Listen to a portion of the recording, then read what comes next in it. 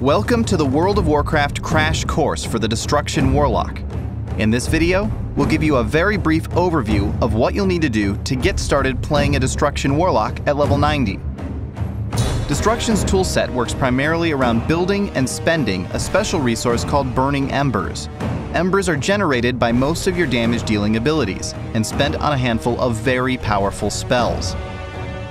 Before you start fighting, make sure you have one of your demon pets active.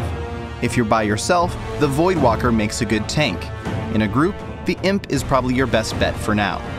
You should also cast Dark Intent, which gives you a substantial increase to your spell power and multi-strike chance. You'll want to start each fight by casting Immolate, a damage over time effect.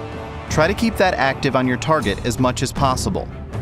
Then, use Conflagrate whenever it's not on cooldown, and fill in with Incinerate when you don't have anything more important to cast. In the process, you'll be generating Burning Embers. There are two primary spells to spend these on.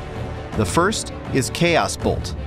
It takes a while to cast, but Chaos Bolt does a ton of damage, so most of the time, that's how you'll want to spend your Embers.